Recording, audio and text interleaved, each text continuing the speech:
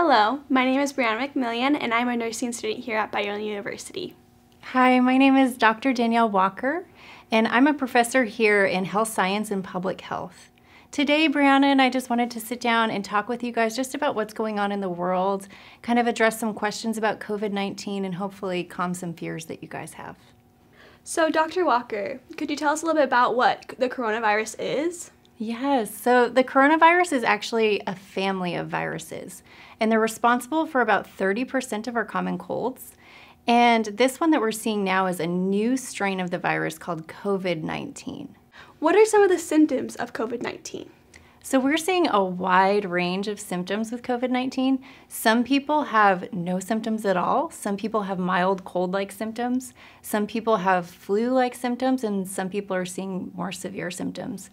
The mild to no symptoms are accounting for about 81% of cases. So really, the high-risk populations are a small percentage of that. So, Dr. Walker, what are the modes of transmission for this virus? So with COVID-19, what we're looking at for modes of transmission are droplet. A lot of people are getting scared and hearing that it's airborne, and it's not airborne. Okay. So to get infected, a sick person has to expel droplets, usually from coughing or sneezing, and then they have to come in contact with a person's eyes, nose, or mouth. There needs to be some kind of entry point into the body to become infected. So if you're around a group of people and somebody's sick and they cough on you and it comes into your body, you can become sick that way. And also if you touch a surface where somebody has coughed and expelled droplets with the virus, and then you touch your own eyes, nose, or mouth, you can become infected. So, Dr. Walker, in our communities, who's at the greatest risk for the COVID-19 virus?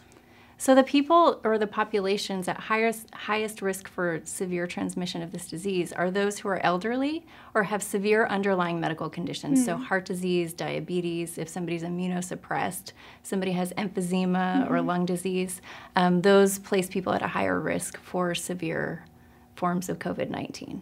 Is there currently a treatment for COVID-19? Currently, there's no treatment. We have researchers studying the virus constantly. They're working on testing for vaccines and medications as we speak. Usually development takes 1 to 2 years, so we just have to wait and see. It changes daily. Are there some steps that we can take to help prevent the spread of COVID-19? Yes, there are so many steps that we can take, and some of these might sound so simple and so basic, but they really go a long way to protect those populations at high risk. So the first thing we can do is wash our hands. And everybody's probably getting sick of hearing that, but if we wash our hands with soap and water for at least 20 seconds, so sing happy birthday 2 times, wash your hands, get in between your fingers, the back side of your hands for 20 seconds. That will really help eliminate the germs. The other thing, if you don't have soap and water available, you can use hand sanitizer, but there's some misconceptions about this. Your hand sanitizer needs to be in a gelled form. It needs to be at least 60% alcohol-based, and it has to be wet on your hands for at least 15 seconds. So a lot of people like to use hand sanitizer and put it on their hands and kind of shake it off, or dry it on a towel or their clothes, but if you do that, it's not as effective. So it has to be wet on your hands for at least 15 seconds.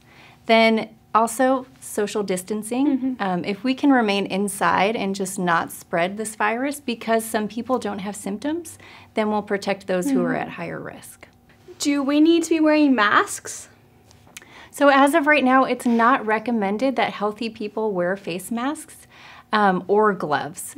So masks are recommended for people who are sick because they will be the ones who are coughing and expelling the droplets. But to wear a mask when you're not sick, it's not recommended at this point. What can we do to help keep vulnerable populations safe during this time?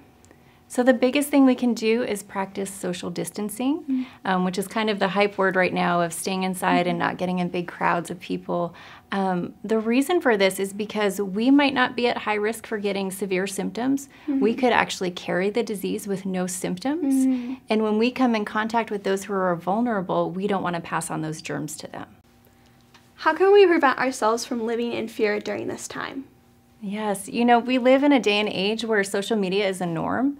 We have news channels on all the time just spreading a lot of fear and misconceptions, and global travel is so easily accessible. So in this time, it's important that we have right sources of information.